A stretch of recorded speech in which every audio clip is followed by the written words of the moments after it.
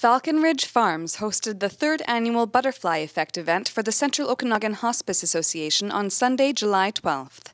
This event sees hundreds of butterflies purchased as part of a fundraiser and released in memory of participants' loved ones. For us, the butterfly is a transitional creature because what the caterpillar sees as the end, the butterfly sees as the beginning.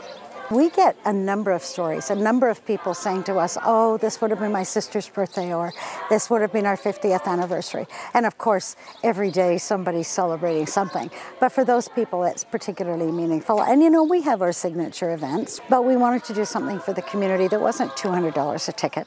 Jeremy Sutton and his partner are the owners of Flutterby's. They drove all the way from Langley on the morning of the 12th to bring butterflies for this release.